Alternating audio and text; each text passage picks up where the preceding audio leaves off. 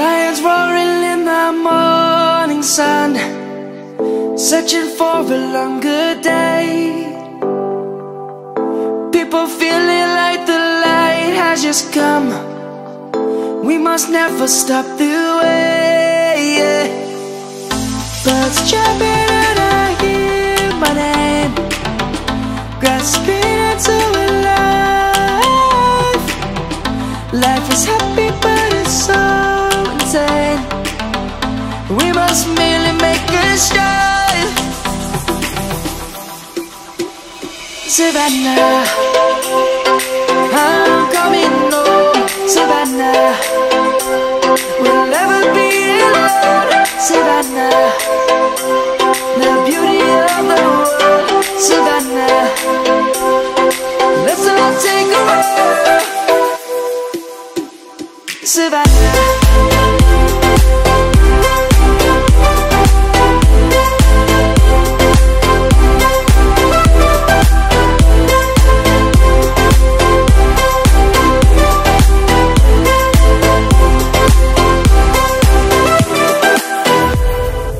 lion's gonna come.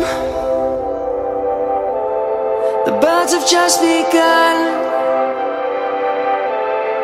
We will always take a stand for the people, for the land. Let's go back to when we were young. For the animals we stand. Let's go back to when trees were swung, kids across the land.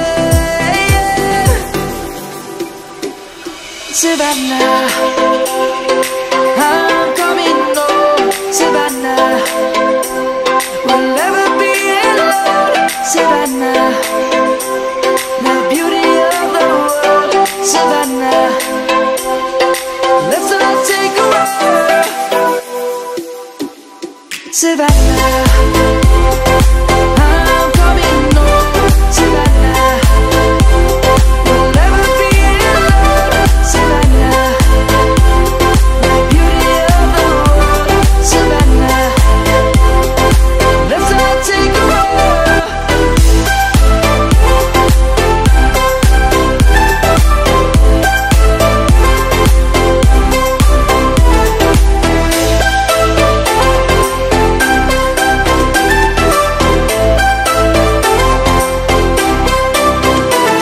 Savannah, I'm coming home. Savannah, we'll never be alone. Savannah.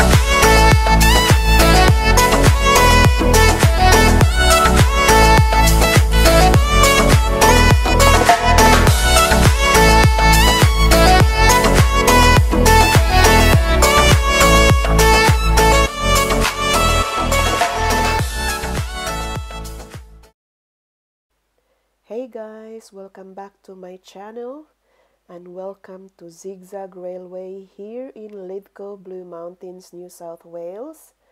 Ayan guys, this just opened a couple of months ago because it suffered a big bushfire here in the Blue Mountains, and I am going to take you for a ride in a steam train around the valleys here in the Blue Mountains. Ayan guys, so this station is called Clarence Station. This is where you catch the steam train, and these red carriages here guys is you can dine in here, you can have lunch here, you can purchase food in the cafe. They have a cafe here, and you can take it there in the carriages and have lunch there with your loved ones, charot lang, with your family. They also have toilets here, and this is just new here. They've just renovated here because it really got damaged by a bushfire. Ayan ang cafe nila. Let's go and check in. So I've already purchased my tickets online. It's best to purchase online and then get your tickets when you check in. So this is the carriages that we're going to go in, and let's have a look at the engine. I will show you the engine guys before we go inside, because it's interesting how the steam train, hi, may nagwe-wave sa akin. Ayan guys, ang ating green engine for today's video, char. Ayan guys. So it was amazing to see that.